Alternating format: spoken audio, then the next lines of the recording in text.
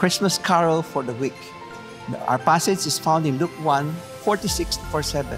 And Mary said, "My soul magnifies the Lord, and my spirit rejoices in God, my Savior."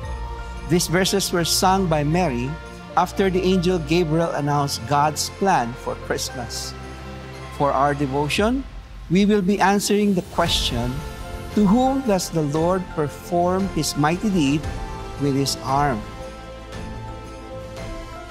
God does His mighty deeds through His, first of all, humble servants. It's found in verses 48 and 52. Those who fear Him in verse 50, and the hungry in verse 53. And His nation Israel, verses 54-55. Those mentioned are considered to be the weak in our society. Most of us think that we are limited and not qualified to serve God in our lowly capacity. But this song, called the Magnificat, assures us that the true essence of Christmas is for the weak. Let us consider one servant of God who most people consider as weak and of no value. The blind poet Frances Jane Crosby, also known as Fanny Crosby, the writer of many Christian hymns that instructed and reminded the church of its privileges, purpose, and blessings because of our Lord Jesus Christ. She was greatly encouraged and patiently instructed in literature and poetry, including the Bible, by her grandmother. Fanny listened and memorized whole chapters and long portions of both Old and New Testament writings.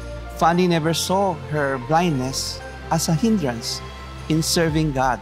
Instead, she thanked Him for the ways her blindness opened doors for her to serve Him in ways she felt she otherwise couldn't have. The weak has become useful, and God took her weakness, offered to Him, and used it for the edification of His church.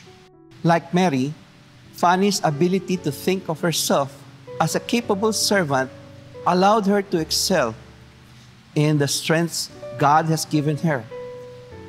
As quoted, Fanny followed God's lead, humbly stewarded her God-given talents, and walked through each open door of opportunity with joy in her heart. Her life is a true example of walking by faith and not by sight. Okay. And this is the famous line in her song, Blessed Assurance. "This is my story, this is my song, praising my Savior all the day long." Let us pray.